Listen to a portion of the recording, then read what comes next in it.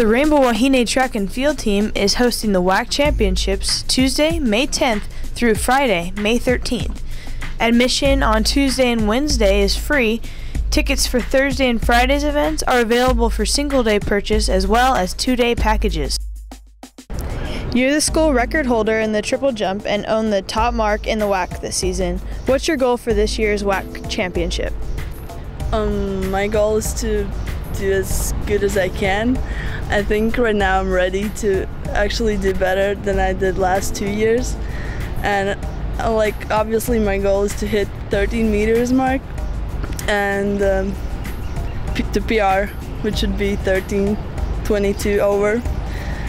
And that would place me number one, hopefully. We'll see. We'll see how it goes. Having competed in the SEC in Florida prior to coming to UH, what's the biggest adjustment competing in Hawaii and the West region?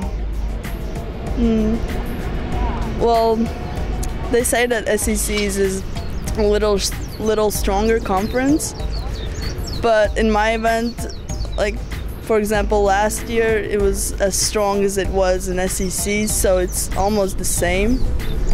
Otherwise, sprint events are stronger, faster in SECs, but otherwise I don't see a big difference. The WAC Championships will be here at the Clarence T.C. Ching Field for the first time since 2006. Why should fans come out to this event? Because it's going to be amazing. Yeah, come see us winning some events. We'll see how we'll place this year, but it's going to be pretty amazing. So many teams are coming here, and I'm pretty sure they will be really happy to do very good results here in Hawaii. You're the defending WAC outdoor champion in the discus and currently ranked second in the WAC this season.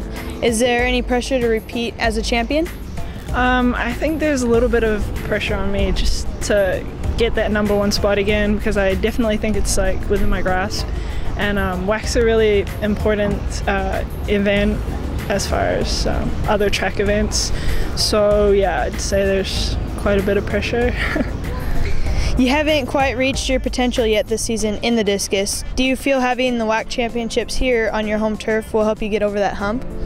I think it's probably a little bit of an advantage because this is where we practice. We practice in a different ring, so we're probably getting the same amount of help as any other team. But all in all, I think it comes up to how well how good your technique is and whether you can do it on the day. So. You also set a personal best in the shot put this season. What is your goal in that event? As far as shot put goes, my main focus is discus. I'm just looking to throw as best I can, make top 8 at least, to get some points for the team. But yeah, and hopefully set a personal best. Why should the fans come out to this event? I think it's a new experience. It would be a great experience for people in Hawaii. It's something that doesn't happen often. More people tend to go to baseball and football games. So, and having as much support as we can would definitely increase our chances of doing a lot better. And support's always nice. Volunteers are needed to help out with the various phases of the meet. Contact Thea Belgrave at her email. Different time slots are available and any help is appreciated. Come on out to Les Murakami Stadium this weekend to cheer on our Rainbows as they take on San Jose State in their last home series of the season. Sunday is senior night, so come on out to give your aloha to our seniors.